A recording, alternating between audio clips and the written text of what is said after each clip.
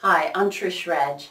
A friend recently needed some new pants because he was in a wheelchair, had to be winched into the wheelchair, but then couldn't have pants pulled up, and it was all very awkward.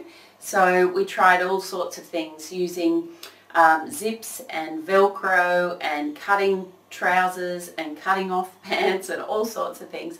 Anyway, we came up with a really good idea. These are our shorts that we've made. Now they're enormous because he needed them that large, but I'll just show you how we made them.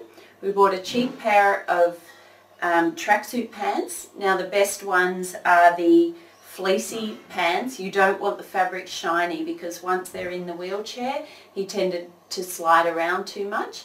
And you'll notice we've cut, so we sewed off the elastic at the waist so that when we cut through the elastic didn't disappear. So sewed off either side, cut straight down the centre front of each side of the shorts, and inserted a zip that is the type that you use in a zip-up jacket, where you can actually open the whole thing, okay, open wide.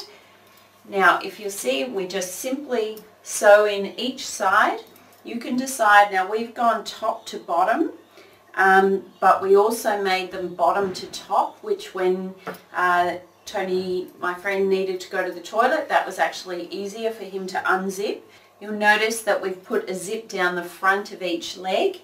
So if we unzip both sides, the pants open out, okay, open out, and the front folds down.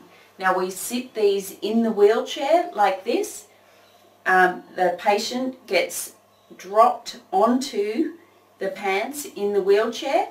The centre comes up and the sides come round, and you do up down the front.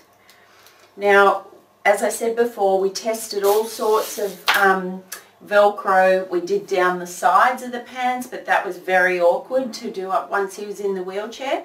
And also Velcro was like wrestling with a tiger, so I don't recommend Velcro. You'll notice we've chosen a really heavy gauge zip, and the reason being my friend Tony was quadriplegic, had no feeling from the waist down, top down, and so often with a smaller zip, which we also tried, he would pinch himself and then get, and didn't realise he'd pinched himself, and so he'd get ulcerated sores on his legs and that sort of stuff. So much better to have the big gauge zips. I bought those online. Now these ended up costing us around $20 a pair, so about $10 for the track pants and about $10 for the zips.